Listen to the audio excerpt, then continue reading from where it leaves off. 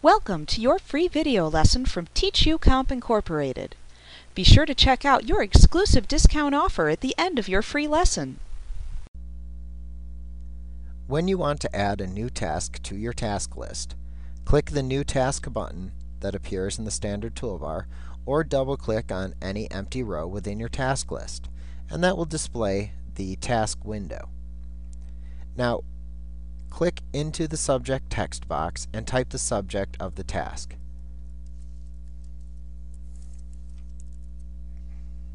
If you have to complete the task by a certain date, click the drop-down arrow to the right of the due date to select a date from the calendar drop-down. If the task has a start date, you can choose the start date by clicking the drop-down arrow to the right of the start date box and then selecting a date from the calendar drop-down.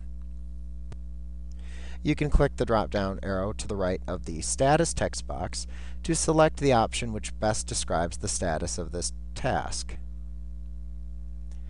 You can then click the drop-down arrow to the right of the priority text box to select a suitable priority for the task. For longer projects, you can actually enter the amount of work completed on this task by using the spinner arrows that are located to the right of the % complete box. Note that also changes the status. You can also have Outlook issue a reminder for this task if desired. If you have specified a due date for this task, Outlook will already have created a reminder for you. But if not, check the Reminder checkbox to set a reminder, and then click the drop-down arrow to the right of the reminder box in order to select a reminder date from the calendar.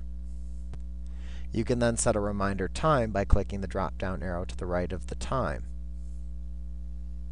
Now, any additional information required to complete this task should then be entered into the text area in the bottom half of the dialog.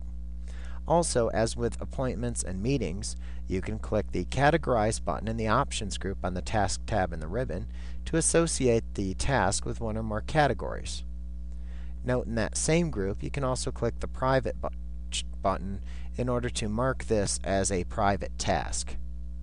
Now, once you're ready, click the Save and Close button in the Actions group on the Task tab in the ribbon of the Task window to save the task and add it to your task list. Thank you. We hope you enjoyed your free video lesson from TeachUComp Incorporated. Like what you see? Pick up your copy of our complete tutorial today and be sure to visit us at www.teachucomp.com/YouTube for your special bonus offer. Our complete tutorial featuring introductory through advanced material is available on CD-ROM or digital download. You will receive our high-quality video lessons plus printable instruction manuals in one easy-to-use training package. With over 24 titles to choose from, you'll be sure to find the training you need in Microsoft Office, QuickBooks, Photoshop, and much more. Visit us today.